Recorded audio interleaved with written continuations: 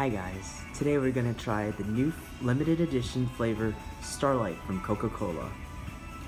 Flavor is space flavored, so it will taste like space. So here we go. Right now we're trying Coca-Cola's Starlight space flavored Coca-Cola.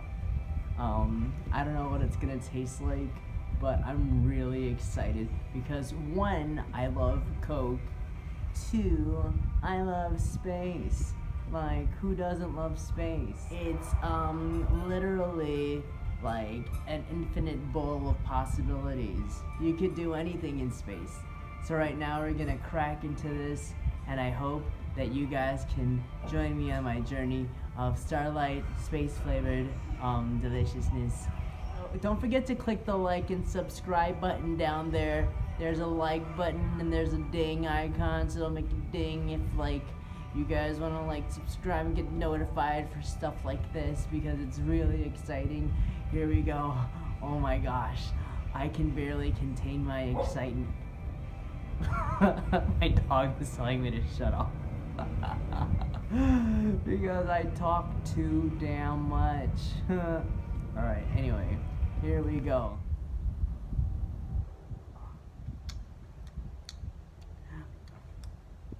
Ooh, it's really subtle. I want to say that it tastes a little bit like candy and a little bit like cotton candy. It's got a weird aftertaste, but the actual taste of the Coke is like pretty regular.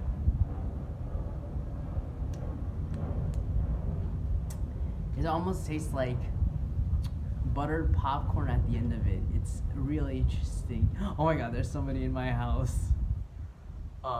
Did you guys see that? This is really weird. Because I live alone. Oh, there it is again.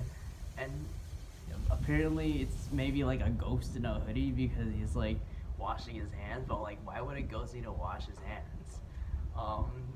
Weird. Oh god.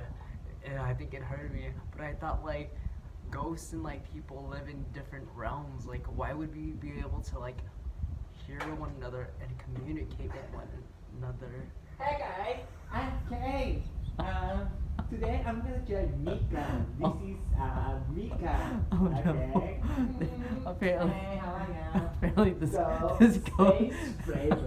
This is today's Mika is a space flavor. Wow, sounds cool. Mika space flavor. This ghost is really annoying.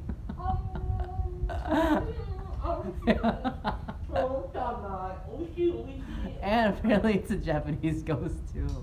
Oh crap. Oh, there's a dog. There's a dog that lives here too. Oh. Well, that concludes this episode of Trying New Things with me. Oh. I guess that's how we're gonna sign off. Bye.